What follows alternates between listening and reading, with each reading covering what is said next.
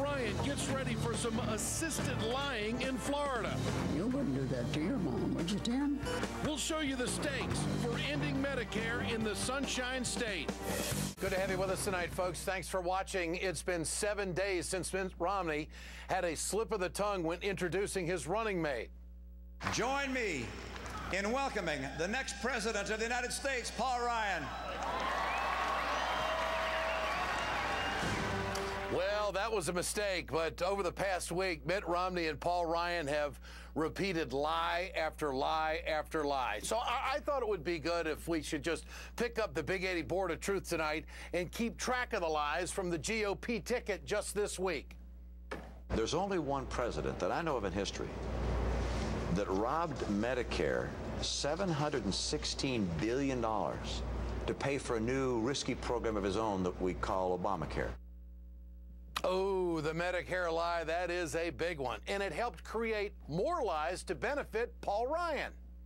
This man said, I'm going to find Democrats to work with.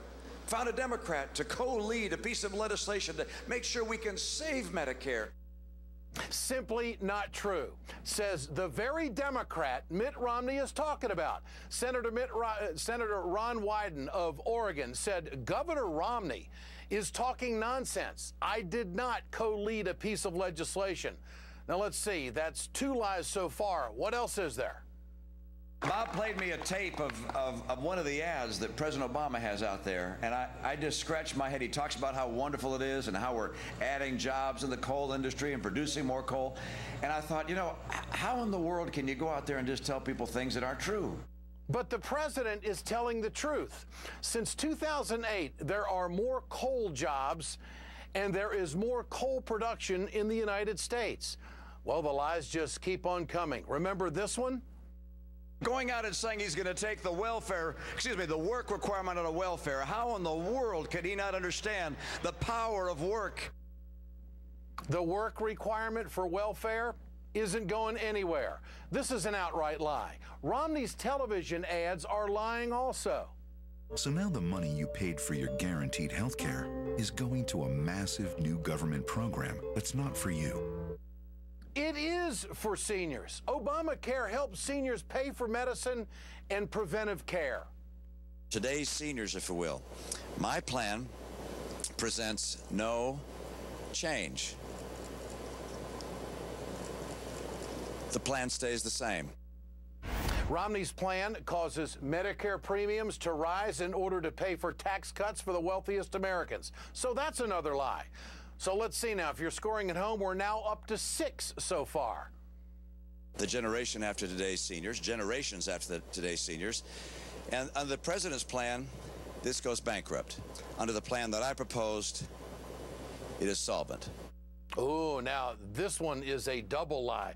The Medicare trustees say that President Obama's plan extends Medicare's solvency, like 8 years. Meanwhile, the Romney-Ryan plan would end Medicare as we know it. Okay, if you're scoring, we're up to 8.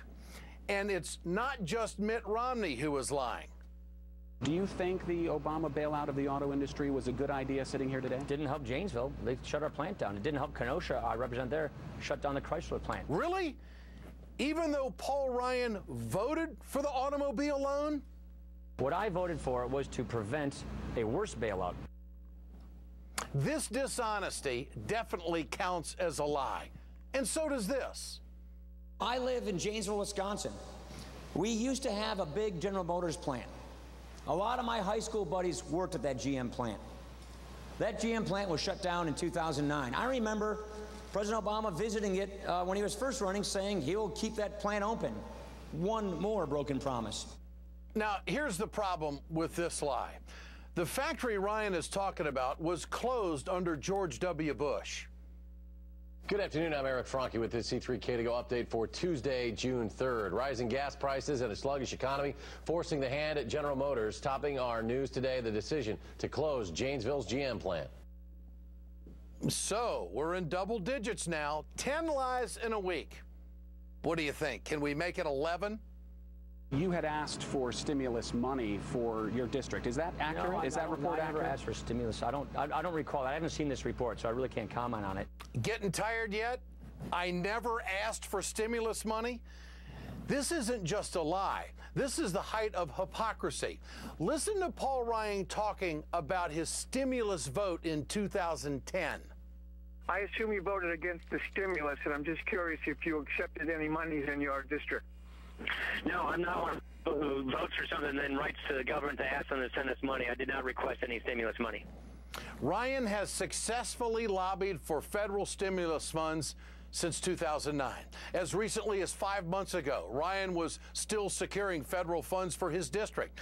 Now, letters show Ryan's signature on requests for money to invest in green technology and alternative fuels. Now, we would applaud the congressman from Wisconsin for the use of good government programs if he wasn't always lying about how bad they are.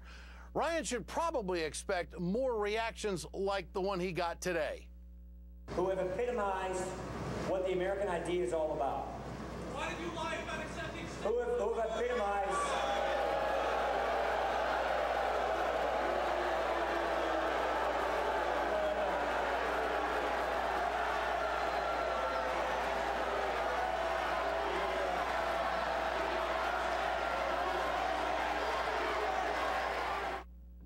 So what do we have here? Can you blame the guy for standing up? Because we've got now 11 lies in 1 week. 1 week, 11 lies. Now let me pull a mitt here and make this real easy for everybody to understand. That would be 11 lies and 0 lies from the Obama campaign. Romney and Ryan set a high bar for themselves when it comes to deceiving the American public, don't you think? You think they'll get into double figures again next week?